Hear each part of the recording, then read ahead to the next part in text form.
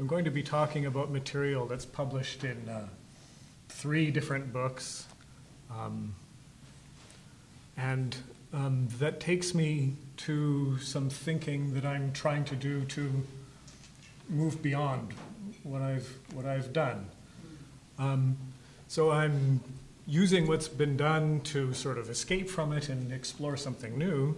I'm also looking at the interface between law and culture, society, polities, Aboriginal peoples, Indigenous peoples from a variety of levels, from the macro to the micro, based on ethnographic research in an Aboriginal community in northern Manitoba, where I lived for 2 years, doing the classic gig of anthropology, where you enter the community, you navigate it, you let your presence be known, you observe for the extended period of time.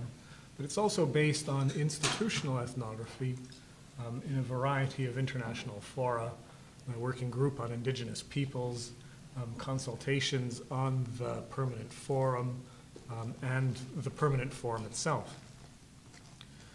I'm thinking about the law not just as reflecting,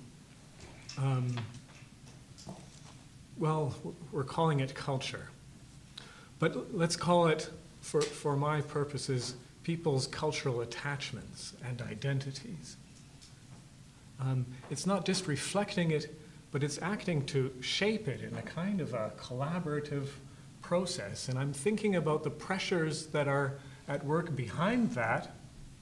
And I'm also thinking about how those pressures might relate to the effectiveness of compliance or compliance processes of rights at a variety of levels, both the state's obligations to communities and to the international norms to which states have signed on to, human rights in particular.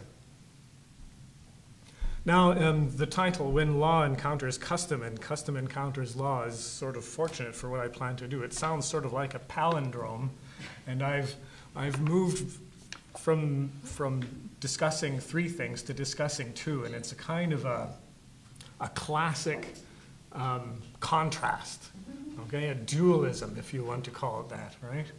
I'm